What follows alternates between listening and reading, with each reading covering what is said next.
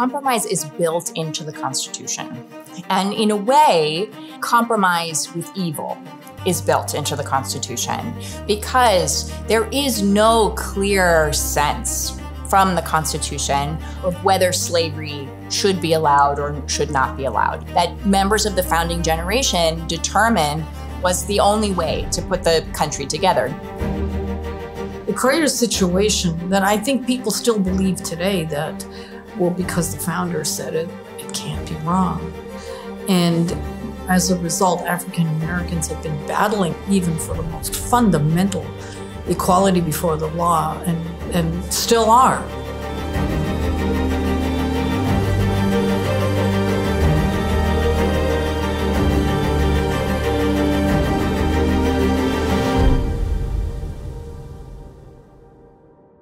Conflict over slavery continues. And in 1854, there is more interest in organizing new territory in that former area known as the Louisiana Purchase. And Lincoln's rival in Illinois, Stephen Douglas, a Democrat, wants to help get this territory organized. And so in 1854, he proposes something that comes to be known as the Kansas-Nebraska Act. What he wants to do is apply something called popular sovereignty to this new territory. Popular sovereignty actually was something that was part of the Compromise of 1850. New territory that came in New Mexico and Utah had been prescribed as using popular sovereignty to determine whether slavery would exist in their borders. It was the idea that the people rule, the people are sovereign. But in this particular case, it was applied to mean that the people of the territory would be able to vote whether slavery would exist in their borders. So this existed in the Compromise of 1850, and Douglas set out to apply it to Kansas and Nebraska. The Kansas-Nebraska Act caused a hell of a storm. It repealed the Missouri Compromise. That territory that had been free was now open to the idea of popular sovereignty. The white people who moved there would vote either yes or no, will we have slavery or not? You have Northerners and Southerners flocking into Kansas, trying to make it either slave or free. And in the process, they bludgeon one another through a time we know as Bleeding Kansas.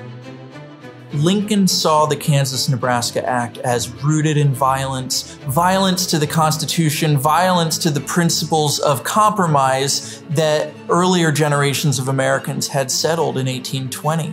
He saw it as an overthrow of a compromise that had been intended to make the Union last and that had worked for more than 30 years.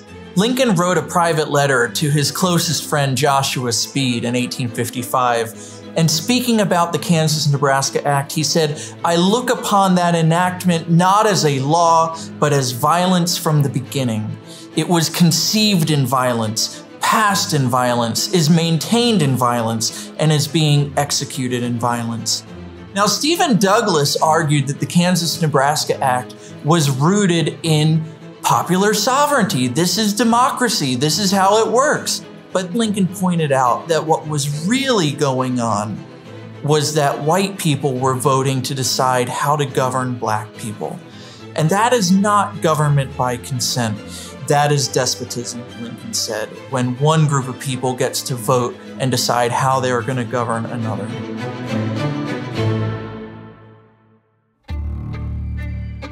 In 1857, Chief Justice Roger Brooke Taney of Maryland rules in a 7-2 decision two things.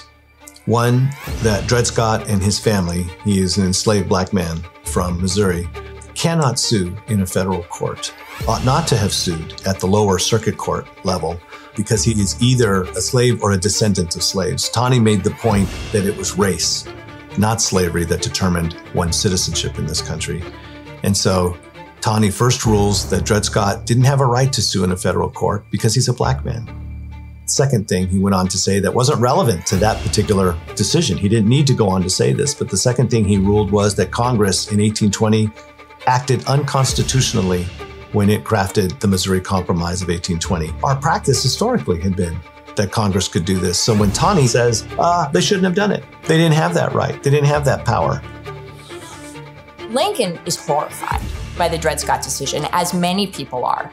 At the same time, the The Supreme Court does not have the same kind of power in the 19th century that it does today. And so many people simply ignored the Supreme Court. They said, we don't agree, we're not going to go along with this. They engaged in all kinds of nullification of this idea. Certain states even passed laws and passed pronouncements invalidating the Dred Scott decision.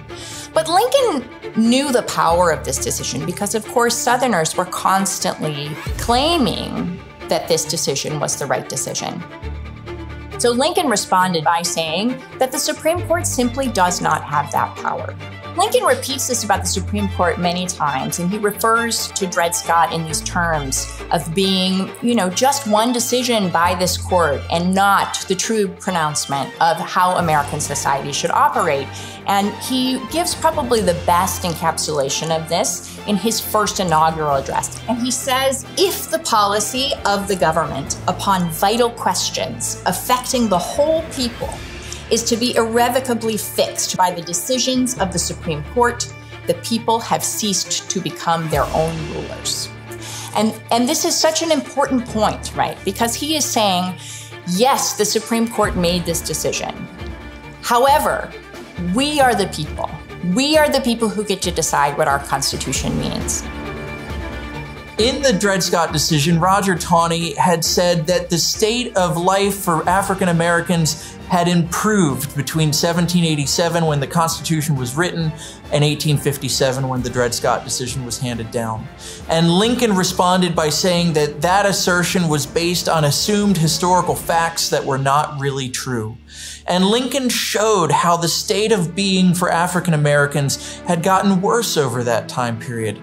In the 1770s and 1780s, African Americans could vote in many states. The right to vote was restricted on account of how much property you had in most of the states, the original 13 colonies and original states, not based on the color of your skin. It was only in the 1820s and 1830s that that right to vote was stripped away from black men in the states and then was denied to black men in new states. And so Lincoln pointed out, contrary to Taney's position, that black men were losing rights over this period of time. Life was not getting better.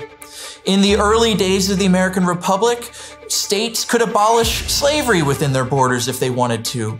But in the 1830s, in the aftermath of Nat Turner's rebellion, some states decided to prohibit owners from freeing their slaves. And so Lincoln points out that things are actually worse for African Americans now in 1857 than they were when the Constitution was written in 1787. And so he goes to Springfield and then Peoria and delivers these addresses where he calls on Americans to stick to the principles of the founding. At one point in the speech, he says, "Our Republican robe is soiled and trailed in the dust." And he calls on Americans to repurify that Republican robe, to wash it clean, to cling back to the principles of the American Revolution and to the idea that slavery was on the path to ultimate extinction. This is my favorite Lincoln document. It comes from Proverbs. A word fitly spoken is like apples of gold in pictures of silver. And what's interesting to me about this is just a fragment of something that he wrote, and we don't have the beginning. And I can tell you what my interpretation is, which is that the apple of gold is the Declaration of Independence. He says so himself.